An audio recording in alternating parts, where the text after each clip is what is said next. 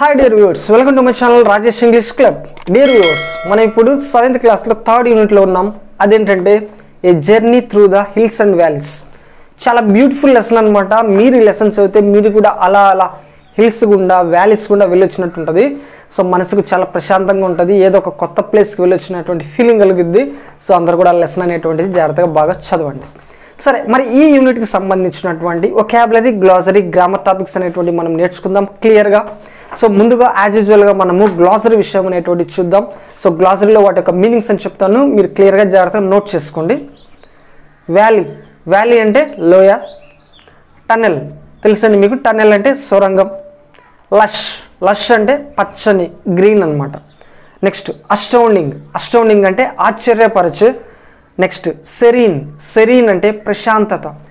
Next సంచువస్ అనమాట, అంటే విలాసవంతమైన లేదా ఖరీదైన. నెక్స్ట్ ఎగ్జాస్టెడ్ అంటే వెరీ టైర్డ్, బాగా అలసిపోయిన. నెక్స్ట్ బ్రిమ్మింగ్ అంటే పొంగి ప్రొల్లడం లేదా నిండిపోవడం. నెక్స్ట్ మాన్యుమెంటల్ అంటే ప్రఖ్యాతి అయిన. ఫినామినన్ అంటే సంఘటన లేదా దృగ్విషయం. సెరిమోనియల్ అంటే వేడుకైన. నెక్స్ట్ ఆస్పిషియస్ అంటే మంగళకరమైన, శుభప్రదమైన. నెక్స్ట్ ఆర్కిటెక్చర్ అంటే నిర్మాణ విజ్ఞానం. అస్టౌండింగ్ ఆశ్చర్యపరిచే, ఆల్రెడీ వచ్చింది. సో నెక్స్ట్ అల్యూర్ అంటే ఆకర్షించడం అనమాట. నెక్స్ట్ అడోర్న్డ్ అంటే అలంకరించబడిన. సెరీన్ అంటే ప్రశాంతమైన, సో ఇది కూడా ఆల్రెడీ వచ్చింది. నెక్స్ట్ అప్పీలింగ్ ఆకర్షణీయమైన. నెక్స్ట్ క్వర్కీ అంటే అసాధారణమైన.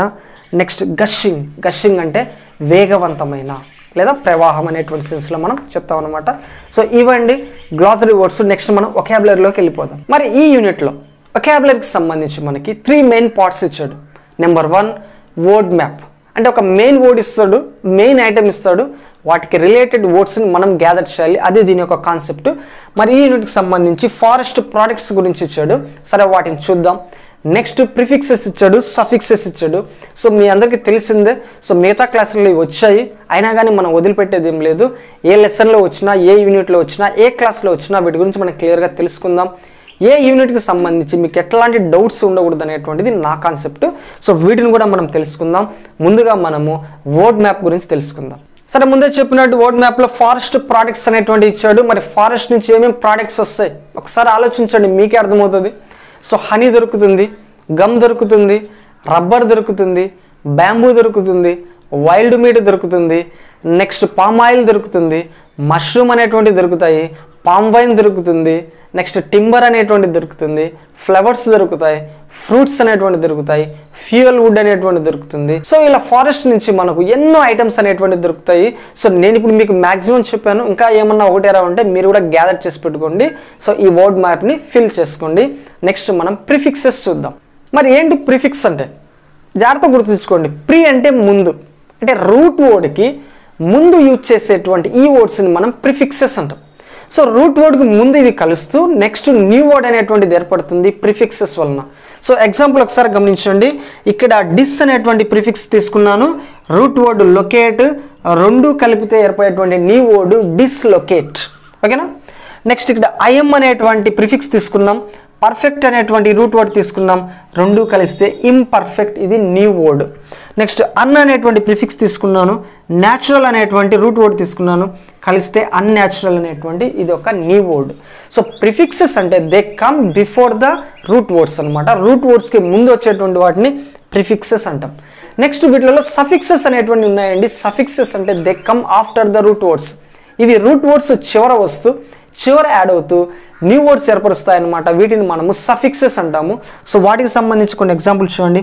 బ్యూటీ అనేది రూట్ వర్డ్, దీనికి ఫుల్ అనేటువంటి సఫిక్స్ అనేటువంటిది యాడ్ చేస్తే బ్యూటిఫుల్ అనేటువంటి న్యూ వర్డ్ అనేటువంటిది ఏర్పడిందండి. నెక్స్ట్ అట్రాక్ట్, దీనికి ఐఓఎన్ అనేటువంటి సఫిక్స్ యాడ్ చేసాం, కలిపితే attraction.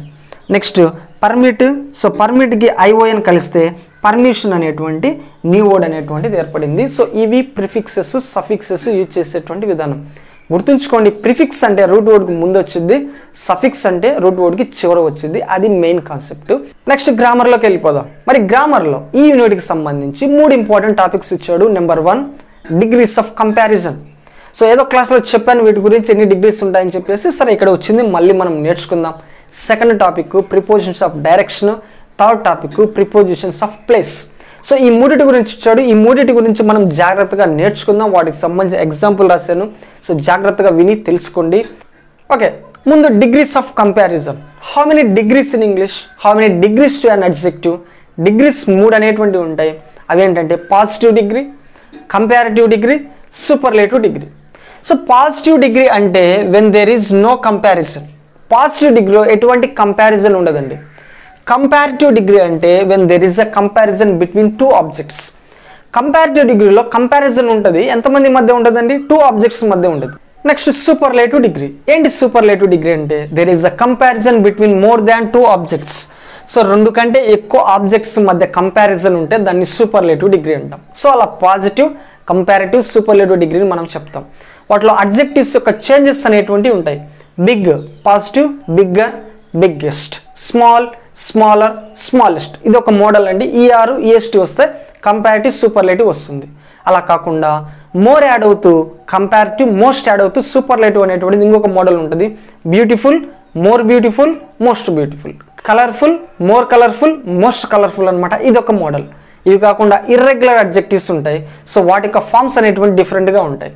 Good, better, best, bad, words, worst. So అవండి వాటి యొక్క చేంజెస్, వాటి యొక్క ట్రాన్స్ఫర్మేషను, ఈ అడ్జెక్టివ్స్ యొక్క ట్రాన్స్ఫర్మేషను ఈ డిగ్రీస్లో. అయితే ఇక్కడ ఈ లెసన్ వరకు పర్టికులర్గా ఇచ్చింది ఏంటంటే ఒక సెంటెన్స్ ఇస్తే అది పాజిటివా, కంపారిటివా, సూపర్లేటివా ఎలా గుర్తుపట్టాలి? సెంటెన్స్ చూడంగానే ఇది పాజిటివ్ అని, కంపారిటివ్ అని, సూపర్లేటివ్ అని మనం ఎలా చెప్పాలంటే సో వాటికి సంబంధించినటువంటి కొన్ని క్లూస్ అనేటువంటి ఉంటాయి. మీరు జాగ్రత్తగా గమనిస్తే, సో జాగ్రత్తగా వింటే ఈజీగా ఒక సెంటెన్స్ని ఏ డిగ్రీ అనేటువంటిది క్లియర్గా చెప్పొచ్చు. సో యాక్చువల్గా ఇక్కడ ఇచ్చినటువంటి టాపిక్ అదే, బట్ డైరెక్ట్గా వీటిలోకి వెళ్ళకూడదు. వాటి గురించి తెలుసుకోవాలి కాబట్టి మీకు క్లియర్గా నేను ఎక్స్ప్లెయిన్ చేశాను. సో ఇక్కడ నేను 3 ఎగ్జాంపుల్స్ రాశాను. ఒకసారి గమనించండి. మరి ఏది ఎలా అంటే ఏ డిగ్రీలో ఎలా ఉంటాయి అడ్జెక్టివ్స్ అనేటువంటి క్లియర్గా తెలుసుకోండి. ఫస్ట్ ఎగ్జాంపుల్ చూడండి. Iron is heavier than silver. గమనించండి, ఇది ఏ డిగ్రీలో ఉంది? సో మీకు తెలియదు అనుకుందాం. తెలియనప్పుడు మనం చూడాల్సింది ఏంటంటే దాని యొక్క అడ్జెక్టివ్ యొక్క ఫార్మేట్ ఏంటి, అడ్జెక్టివ్ యొక్క ఫార్మ్ ఏంటి అనేటువంటిది చూడాలి. ఇక్కడ అడ్జెక్టివ్ ఏంటి? హెవియర్. మరి హెవియర్ అనేటువంటిది ఏ డిగ్రీలో ఉంది అడ్జెక్టివ్? పాజిటివా, కంపారిటివా, సూపర్లేటివా? ఆలోచించండి ఒకసారి. Heavy, heavier, heaviest. So heavier అనేటువంటిది కంపారిటివ్ ఫామ్. దట్ ఇంకొక క్లూ ఏంటంటే ఈ కంపారిటివ్ డిగ్రీ తర్వాత దాన్ అనేటువంటి ఈ వర్డ్ అనేటువంటిది ఖచ్చితంగా వస్తుంది. సో కంపారిటివ్ డిగ్రీలో కంపారిటివ్ అడ్జెక్టివ్ తర్వాత దాన్ వస్తుంది. నెక్స్ట్ ఇంకోటి కూడా మీరు ఆలోచించవచ్చు. ఇక్కడ కంపారిజన్ ఎంతమంది మధ్య ఉందండి? Iron, silver. సో ఇద్దరి మధ్య కంపారిజన్ కదా. సో ఆబ్వియస్గా ఇది కంపారిటివ్ డిగ్రీ. సో కంపారిటివ్ డిగ్రీలో కంపారిటివ్ అడ్జెక్టివ్ తర్వాత దాన్ అనేటువంటిది వచ్చింది. అది మీరు జాగ్రత్తగా గమనించాలి. నెక్స్ట్ సెకండ్ చూడండి. అంటే ఇదేంటండి కంపారిటివ్ డిగ్రీలో ఉంది ఈ సెంటెన్స్. నెక్స్ట్ సెకండ్ చూడండి. Australia is not as big as India. So Australia India అంతా పెద్దది కాదు. సరేనండి. సో ఇక్కడ ఒకసారి అడ్జెక్టివ్ని మీరు గమనించండి. సో అడ్జెక్టివ్ని బట్టే ఆ సెంటెన్స్ ఏ డిగ్రీలో ఉందని డిసైడ్ అవుద్ది. సో ఇక్కడ మనకు అడ్జెక్టివ్ ఏంటి? బిగ్. సో బిగ్ ఏ ఫామ్ ఇది? Big, bigger, biggest. అంటే బిగ్ అనేటువంటిది పాజిటివ్ ఫామ్. సో ఈ పాజిటివ్ ఫామ్ అడ్జెక్టివ్గా ఉంది కాబట్టి ఇక్కడ ఇది ఏ డిగ్రీలో ఉందండి? పాజిటివ్ డిగ్రీలో ఉంది. సో అది మనం జాగ్రత్తగా గుర్తుంచుకోవాలి. సో ఈ మోడల్స్లో మోస్ట్లీ యాజ్ మధ్య కానీ సో యాజ్ మధ్యలో కానీ పాజిటివ్ డిగ్రీ అనేటువంటిది ఉంటుంది. అది పాజిటివ్ డిగ్రీ సెంటెన్స్ అనమాట. నెక్స్ట్ థర్డ్ చూడండి. The Pacific is the deepest ocean in the world. Pacific అనేటువంటిది వరల్డ్లోనే డీపెస్ట్ ఓషన్. అంటే దీని అర్థం ఏంటి? వరల్డ్లో ఉన్నటువంటి ఓషన్స్ అన్నిటిని కంపేర్ చేస్తే పసిఫిక్ అనేటువంటిది డీపెస్ట్ ఓషన్ అయింది. అంటే దీని అర్థము సో పసిఫిక్ని మిగతా ఓషన్స్ తోటి మనం కంపేర్ చేసాం. అలానే ఇక్కడ గమనించండి అడ్జెక్టివ్ అనేటువంటిది ఏ ఫామ్లో ఉంది? Deepest, deep, deeper, deepest. So superlative form. ఈ సూపర్లేటివ్ డిగ్రీ అడ్జెక్టివ్కి ముందు ఖచ్చితంగా గుర్తుంచుకోండి ద అనేటువంటి ఆర్టికల్ను మనం ఖచ్చితంగా యూజ్ చేస్తాం. The deepest. సో ఇలా మనం ఒక సెంటెన్స్లో వాటి యొక్క అడ్జెక్టివ్ ఫామ్స్ని బట్టి అది పాజిటివ్లో ఉందా, కంపారిటివ్లో ఉందా, సూపర్లేటివ్ డిగ్రీలో ఉందా అనేటువంటిది చెప్పొచ్చు. Next topic prepositions of direction. ఏంటండి ప్రిపోజిషన్స్ ఆఫ్ డైరెక్షన్ అంటే? అసలు ముందుగా ప్రిపోజిషన్ అంటే ఏంటండి? Preposition is a word that shows the position of the nouns and shows the relation between the two nouns and two pronouns and a noun and a pronoun. Preposition అనేటువంటిది nouns యొక్క position చెప్తుంది, అలాగే nouns మధ్య relation చెప్తుంది, pronounce మధ్య relations చెప్తుంది, నౌన్కి ప్రొనౌన్కి మధ్య ఉన్నటువంటి రిలేషన్ చెప్తుంది ప్రిపోజిషన్ అంటే. ఇక్కడ పర్టికులర్గా ప్రిపోజిషన్స్ ఆఫ్ డైరెక్షన్ అనేటువంటిది అడిగాడు. అంటే ఏంటండి, in which direction the object is moving. So ఏ డైరెక్షన్లో ఆబ్జెక్ట్ అనేటువంటిది వెళ్తూ ఉంది, దాని యొక్క మూమెంట్ సో ఏ డైరెక్షన్లో ఏ దిశలో ఉంది అనేటువంటి చెప్పడానికి యూజ్ చేసేటువంటి ఈ ప్రిపోజిషన్స్నే మనము ప్రిపోజిషన్స్ ఆఫ్ డైరెక్షన్ అనేటువంటిది అంటాం. సో ఇక్కడ చాలా ఇచ్చాడు ఈ ప్రిపోజిషన్స్, వాటి యొక్క మీనింగ్ని ఒకసారి తెలుసుకోండి. మనం ఏమైనా బ్లాంక్స్ ఫిల్ చేసేటప్పుడు అవి మనకు ఖచ్చితంగా యూజ్ అవుతాయి. సో ఫస్ట్ అబౌవ్, అబౌవ్ అంటే పైన. నెక్స్ట్ అక్రాస్ అడ్డంగా, అలాంగ్ వెంబడి, నెక్స్ట్ అరౌండ్ చుట్టూరు. సో దాని యొక్క డైరెక్షన్ అనేటువంటిది మనం ఇక్కడ చెప్తా ఉన్నాము, ఏ దిశలో వెళ్తుంది అనేటువంటి కాన్సెప్ట్ ఇక్కడ ఇంపార్టెంట్. బిలో కిందికి, బిసైడ్ పక్కకు, ఓవర్ పైకి అంటే మీదుగా అనే కాన్సెప్ట్లో చెప్తాం. త్రూ గుండా దాని ద్వారా అనేటువంటి కాన్సెప్ట్లో, టువర్డ్ అంటే దగ్గరికి, అప్ పైకి, డౌన్ కిందికి, బిట్వీన్ మధ్యలో, నెక్స్ట్ ఇన్సైడ్ లోపల, ఇన్ సో లోపలికి, నియర్ దగ్గరకు, అండర్ కిందికి, ఇంటూ అంటే మూవింగ్ తోటి లోపలికి వెళ్ళే డైరెక్షన్ అనమాట, కదులుతూ లోపలికి వెళ్ళడం. ఆన్ టు అంటే టాప్ ఆఫ్ ద సర్ఫేస్, ఒక సర్ఫేస్ యొక్క టాప్కి వెళ్ళేటువంటి కాన్సెప్ట్లో దీన్ని చెప్తాం. సో ఇలా ప్రిపోజిషన్స్ ఆఫ్ డైరెక్షన్స్ అన్నివి. సో వీటి యొక్క మీనింగ్ చెప్పాను. సో నెక్స్ట్ కొన్ని ఎగ్జాంపుల్స్ ఇచ్చాడు, ఒకసారి జాగ్రత్తగా గమనించండి. Number 1, the train passed through the tunnel. ఇక్కడ త్రూ అంటే టన్నెల్ గుండా, ట్రైన్ అనేటువంటిది ఆ టన్నెల్ గుండా, సొరంగం గుండా వెళ్ళింది. సో ఇక్కడ త్రూ అనేటువంటి ఈ వర్డ్ ప్రిపోజిషన్ ఆఫ్ డైరెక్షన్ అనమాట. Okay, next we walked along the road. ఎలా వెళ్ళాం మేము, రోడ్ వెంబడి. సో అలాంగ్ అనేటువంటిది ఇది preposition of direction. Next the boy Ryan up the hill. So కొండపైకి అతను పరిగెత్తాడు. ఇక్కడ అప్ అనేటువంటిది డైరెక్షన్ హిల్ పైకి చూపెడుతుంది అనమాట. సో ఇక్కడ అప్ అనేటువంటిది preposition of direction. Next 4th example చూడండి, ద రివర్ రన్స్. రివర్ అనేటువంటిది వెళ్తూ ఉంది బిట్వీన్ ద హిల్స్, ఆ కొండల మధ్యలో. సో దాని యొక్క డైరెక్షన్ అనేటువంటిది ఇక్కడ బిట్వీన్ అనేటువంటి ఈ వర్డ్ చెప్తుంది కాబట్టి సో ఇవన్నీ కూడా ప్రిపోజిషన్స్ ఆఫ్ డైరెక్షన్ అనమాట. Next topic prepositions of place. అంటే ప్లేస్ని చెప్పేటువంటి prepositions. These prepositions are use to refer to A place. ఏదైనా ఒక ఆబ్జెక్ట్ కానీ, ఒక పర్సన్ కానీ ఒక పర్టికులర్ ప్లేస్లో ఉన్నారు అనేటువంటి చెప్పడానికి మనము ఈ ప్రిపోజిషన్స్ అనేటువంటివి యూజ్ చేస్తాం అన్నమాట. ఇవి ప్లేస్కి సంబంధించినటువంటి ప్రిపోజిషన్స్. సో ఇవి మెయిన్గా 4 ప్రిపోజిషన్స్ ఉంటాయి. మరి వాటి యొక్క మీనింగ్ ఏంటి, ఆ ఎగ్జాంపుల్స్ని ఒకసారి జాగ్రత్తగా గమనిద్దాం. ఫస్ట్ది ఎట్. సో ఎట్ అంటే ఏంటంటే దేన్ని చెప్పడానికి వాడతాం, ఏదైనా ఒక ఆబ్జెక్ట్ ఒక పర్టికులర్ ప్లేస్లో ఉందని చెప్పడానికి మనం ఎట్ వాడతాం. Specific point in space. So స్పేస్లో అంటే ఏదైనా ఒక ప్రదేశంలో ఒక వస్తువు ఒక చోట ఉంది, ఒక పర్సన్ ఒక చోట ఉన్నాడని చెప్పడానికి మనం ఎట్ని యూజ్ చేస్తాం. ఎగ్జాంపుల్ చూడండి, I am at the library. నేను ఎక్కడున్నానండి, లైబ్రరీ దగ్గర. సో స్పెసిఫిక్ పాయింట్ అని చెప్తా ఉన్నాం. నెక్స్ట్ సెకండ్ది ఇన్. సో ఇన్ అనేటువంటిది ఎంక్లోజ్డ్ స్పేస్ని చెప్పడానికి మనం యూజ్ చేస్తాం. ఏదైనా ఒక వస్తువు కావచ్చు, ఒక మనిషి కావచ్చు, దేని లోపలైనా ఉన్నారని చెప్పడానికి మనం యూజ్ చేస్తాం. ఎగ్జాంపుల్ చూడండి, we live in Delhi. So Delhi అనేటువంటిది సో ఇది కూడా బౌండరీస్ మధ్య కదా మనం ఉండేది, అంటే ఢిల్లీకి హద్దులు అనేటువంటివి ఉంటాయి కదా. సో ఇక్కడ కూడా మనం ఇన్ అనేటువంటిది చెప్తాము. దట్టు సో బిగ్ ఏరియాస్కి ముందు మనం ఇన్ అనేటువంటిది యూజ్ చేస్తాము, బిగ్ సిటీస్ ముందు. సో ఇన్ అనేటువంటిది ఎంక్లోజ్డ్ స్పేస్ని చెప్పడానికి, ఎంక్లోజ్డ్ ఆబ్జెక్ట్స్ని చెప్పడానికి యూజ్ చేస్తాం ఇన్ అనేటువంటి preposition of place. Next third on. On అనేటువంటిది మనము relationship to A surface. Surface తోటి ఒక ఆబ్జెక్ట్ ఉన్నటువంటి రిలేషన్షిప్ని చెప్పడానికి మనం ఆన్ అనేటువంటి ఈ ప్రిపోజిషన్ యూజ్ చేస్తాం. The cat is jumping on the table. Table పైకి. ఇక్కడ ఆన్ అనేటువంటిది preposition of place. Next 4th చూడండి, బై. సో బై అనేటువంటిది nearer to the other objects. So ఇతర ఆబ్జెక్ట్స్కి దగ్గరగా ఉండడం అనేటువంటి రిలేషన్ చెప్తుంది, దాని యొక్క పక్కన అనేటువంటి సెన్స్లో చెప్తుంది అనమాట. సో జనరల్గా బై అంటే బిసైడ్ అనేటువంటి సెన్స్లో యూజ్ చేస్తాం, దేని పక్కన. సో అది ప్రిపోజిషన్ ఆఫ్ ప్లేసెస్కి సంబంధించి ఈ 4కు సంబంధించిన ఎగ్జాంపుల్స్. ఇక్కడ ఈ ఎగ్జాంపుల్ చూడండి, బైక్ చెప్పలేదు ఇందాక. The boy stood by the window. So ఇక్కడ బై ద విండో అంటే ఏంటంటే బిసైడ్ ద విండో. సో ఇది nearer to the other object. So ఇక్కడ విండో అనేటువంటి ఈ ఆబ్జెక్ట్కి దగ్గరలో ఉంది, పక్కనే ఉంది కాబట్టి ఇక్కడ బై అనేటువంటి ఈ ప్రిపోజిషన్ ఆఫ్ ప్లేస్ని మనం యూజ్ చేస్తాం. సో ఇవ్వండి ప్రిపోజిషన్స్ ఆఫ్ ప్లేసెస్, డైరెక్షన్, అదేవిధంగా డిగ్రీస్ ఆఫ్ కంపారిజన్. ఇప్పుడు మన టెక్స్ట్ బుక్ తీసుకుందాం, ఏవైనా టాస్క్లు ఉంటే ఫిల్ చేద్దాం. Okay, I'm ready with my text book, page 34. ఈ లెసన్ అనేటువంటిది స్టార్ట్ అవుద్ది. Next page number 39లో glossary already I told you. Next page number 40లో vocabulary అనేటువంటిది నేను చెప్పానండి. సో ఏమైనా బ్యాలెన్స్ ఉంటే మీరు కొన్ని కలెక్ట్ చేసుకోండి. Next page number 41లో prefixes suffixes క్లియర్గా ఎక్స్ప్లెయిన్ చేశాను. అయితే ఇక్కడ బాక్స్ అనేటువంటిది ఇచ్చాడు. ఆ బాక్స్లో ఏమన్నా మిస్ అయితే నేను చెప్తాను, జాగ్రత్తగా నోట్ చేసుకోండి. సో డిస్లొకేట్ అనమాట. ఇవన్నీ ప్రిఫిక్సెస్ ఇట్ సైడ్ అని కూడా సఫిక్సెస్ న్యూ వర్డ్స్ మనం రెడీ చేయాలి. Next prefix in experience inexperience. Okay. Third imperfect new word imperfect. Dislike కలిపితే డిస్లైక్. అన్యాచురల్ అనమాట. ఇవన్నీ ప్రిఫిక్సెస్ చెప్పాను. న్యూ వర్డ్స్ కూడా మీరు నోట్ చేసుకోండి. నెక్స్ట్ సఫిక్సెస్ చూద్దాం. బ్యూటిఫుల్. సో ఇక్కడే నేను చెప్పాను permit ION permission. Continue plus OUS continuous. Enjoy plus ABLE enjoyable. Next green plus ERY greenery అవుతుంది న్యూ వర్డ్.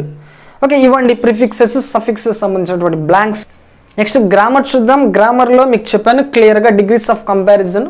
సో ఇక్కడ ఒక టాస్క్ అనేటువంటిది ఇచ్చాడు. లెసన్ నుంచి సూపర్లేటివ్ అడ్జెక్టివ్స్ని మీరు బయటికి తీయమన్నాడు, చూసి రాయమన్నాడు. ఇక్కడ నేను రాశాను చూడండి, గుర్తుంచుకోండి. సూపర్లేటివ్ అడ్జెక్టివ్స్కి ముందు దా అనేటువంటి ఆర్టికల్ ఖచ్చితంగా వచ్చింది. ఫస్ట్ ఇది ద మోస్ట్ బ్యూటిఫుల్, సెకండ్ ఇది ద టాలెస్ట్, థర్డ్ ఇది the best, fourth the largest, fifth the wisest. ఓకేనా. సో నెక్స్ట్ అసలైన విషయం ఇక్కడ ఉంది. సెంటెన్సెస్ 10 ఉన్నాయి. మరి అవి పాజిటివా, కంపారిటివా, సూపర్లేటివా, ఎలా చెప్పాలి చెప్తాను, జాగ్రత్తగా వినండి. ఫస్ట్ చూడండి, ద లాంగెస్ట్ కేవ్స్. ఆటోమేటిక్గా సూపర్లేటివ్ అడ్జెక్టివ్ ఉంది కాబట్టి సెంటెన్స్ సూపర్లేటివ్ డిగ్రీలో ఉంది, ఎస్ పెట్టండి. నెక్స్ట్ సెకండ్ది లాంగర్ దాన్, కంపారిటివ్ ఫామ్ ప్లస్ దాన్, ఇది సి పెట్టండి, కంపారిటివ్ డిగ్రీలో ఉంది. థర్డ్ది they are many big buildings in our town. Big అనేటువంటి వర్డ్ ఉంది, ఇది పాజిటివ్ డిగ్రీ అడ్జెక్టివ్ కదా, ఎట్లాంటి కంపారిజన్ లేదు, ఇది సెంటెన్స్ పాజిటివ్ డిగ్రీలో ఉంది, పి పెట్టండి. ఫోర్త్ది heavier than, so comparative degree C. ఫిఫ్త్ది one of the most beautiful, the most, superlative degree yes. సిక్స్త్ది the deepest ocean, so the plus superlative adjective, ఇది superlative డిగ్రీలో ఉంది, ఎస్ పెట్టండి. సెవెంత్ది సో ఫాస్ట్ యాజ్, ఇందాక చెప్పాను so యాజ్ల మధ్య కానీ యాజెస్ మధ్యలో కానీ V1 ఉంటుంది, ఇది పాజిటివ్ డిగ్రీలో ఉంటుంది, P. So is not so big as, ఆబ్వియస్గా P. Next there are many strong players in our team, ఎట్లాంటి కంపారిజన్ లేదండి, సో ఇది మనకు పి అనమాట, పాజిటివ్ డిగ్రీలో ఉంది. 10th చూడండి, one of the largest countries, so ఇది సూపర్లేటివ్ డిగ్రీలో ఉంది, ఎస్. సో ఇలా ఒక సెంటెన్స్ని బట్టి మనం ఈజీగా పాజిటివ్గా కంపారిటివ్గా సూపర్లేటివ్గా చెప్పవచ్చు. నెక్స్ట్ ప్రిపోజిషన్స్, సో మీకు క్లియర్గా ఎక్స్ప్లెయిన్ చేశాను, బ్లాంక్స్ ఫిల్ చేస్తాను చూడండి. ఫస్ట్ది అబౌవ్, సెకండ్ది at, third by, ఫోర్త్ది from, ఫిఫ్త్ది to. ఓకేనా. సో నెక్స్ట్ ఇవన్నీ చెప్పాను నేను. నెక్స్ట్ 43లో ఈ బ్లాంక్స్ చూడండి. ఫస్ట్ది ఎట్, ఆల్రెడీ హెల్ప్ బాక్స్ ఉంది, దాని నుంచి మనం రాయాలి ఎట్. సెకండ్ది from, third below, fourth on, fifth above, sixth on to, seventh towards, eighth along, ninth down, 10th in. So ఇక్కడ 2 words, ఇక్కడ నేను 2 word అని రాసినట్టున్నాను, ఒకసారి చూడండి. ఇక్కడ 2 words అనమాట, దగ్గరికి అనేటువంటి కాన్సెప్ట్లో మనం యూజ్ చేస్తాం. సో ఇక్కడ కూడా టెక్స్ట్ బుక్లో కూడా 2 word అనేటువంటిది ఇచ్చాడు, అది 2 words, ఒకసారి చూసుకోండి. సో నెక్స్ట్ అండి, ఇంకా 44లో ఒకసారి పైన పారాగ్రాఫ్ ఇచ్చాడు, కింద బ్లాంక్స్ ఇచ్చాడు, 2 ఆప్షన్స్ ఇచ్చాడు. ఫస్ట్ది wonderful, understand, love, everything, hotel reservation, hostels, track. Next page number 45లో language function కింద మన యొక్క లైక్స్ని డిస్లైక్స్ని ఎలా ఎక్స్ప్రెస్ చేయాలనేటువంటిది ఇచ్చాడు. సో ముందుగా మన యొక్క లైక్స్ని ఎట్లా ఎక్స్ప్రెస్ చేయాలనేటువంటిది చూడండి ఒకసారి. ఐఎమ్ వెరీ ఫాండ్ ఆఫ్, నాకు చాలా ఇష్టం, మన యొక్క లైక్ని చెప్తున్నాం. Wow really it is a nice place. So wow real అనేటువంటి ఈ ఫ్రేజ్ అనేటువంటిది మన యొక్క లైక్ని చెప్పడానికి మనం యూజ్ చేస్తాం. ఐఎమ్ క్రేజీ అబౌట్, సో ఇది కూడా మన లైక్స్ చెప్పడానికి వాడచ్చు. సో నెక్స్ట్ చూడండి, ముందు మన ఐటమ్ అనేటువంటి విషయం చెప్పేసిన తర్వాత is wonderful, is really good, the place is really good, the movie is really good, మన యొక్క లైక్ని చెప్తున్నాం, అది మనకి ఇష్టం అని చెప్తున్నాం. Dash is one of my favourites, so the movie is one of my favourite movies అనేటువంటి చెప్తా ఉన్నాం. ఇక్కడ మనకు లైక్నే చెప్తా ఉన్నాం. అలా కాకుండా ఈసారి ఏదైనా నచ్చలేదు, ఇక్కడ ఇష్టం అని చెప్పాము, ఇక్కడ ఇష్టం లేదనేటువంటి కాన్సెప్ట్లో ఎలా చెప్తామనేటువంటిది ఇచ్చాడు. I'm sorry but I don't like it at all. నన్ను క్షమించండి, నాకు అది ఇష్టం లేదు. మనకు డిస్లైక్ని ఇలా చెప్పొచ్చు. Next it's absolutely terrible are it's absolutely awful అనమాట. సో ఇది కూడా మనకు డిస్లైక్ని ఎక్స్ప్రెస్ చేసేటువంటి ఒక phrase. I'm afraid I dislike. నన్ను క్షమించండి, నాకు ఇష్టం లేదు. ఏ విషయమైనా పక్కన రాయొచ్చు. I specially dislike. సో పర్టికులర్గా నాకు ఎందుకు ఇష్టం లేదంటే ఇష్టం లేని విషయం చెప్పొచ్చు. I don't like that movie. నాకు ఆ మూవీ ఇష్టం లేదు. సో మన యొక్క డిస్లైక్ని ఇలా చెప్పొచ్చు, మన యొక్క లైక్ని ఇలా చెప్పొచ్చు అనమాట. నెక్స్ట్ పేజ్ నెంబర్ 46లో ఒక మ్యాచింగ్ అనేటువంటిది ఇచ్చాడు. వాటికి రిలేటెడ్గా ఉండేటువంటి వాటిని మ్యాచ్ చేయాలి. ఆన్సర్స్ చెప్తాను చూడండి. Bottle, neck, tree, trunk, shoe, soul, next కుంబ్, teeth, flame, tongue, hammer, head, aeroplane, nose, book, spine. So ఇవ్వండి వాటికి రిలేటెడ్ వర్డ్స్ని మనం మ్యాచ్ చేసే విధానం. That's it. ఇక్కడ నెక్స్ట్ మీకు గ్లాసరీ చెప్పాను. సో అదండి ఈ థర్డ్ యూనిట్కి సంబంధించినటువంటి క్లియర్ ఎక్స్ప్లెనేషన్. నెక్స్ట్ 4th యూనిట్లో ఇంకో క్లాస్లో కలుసుకుందాం. Bye bye.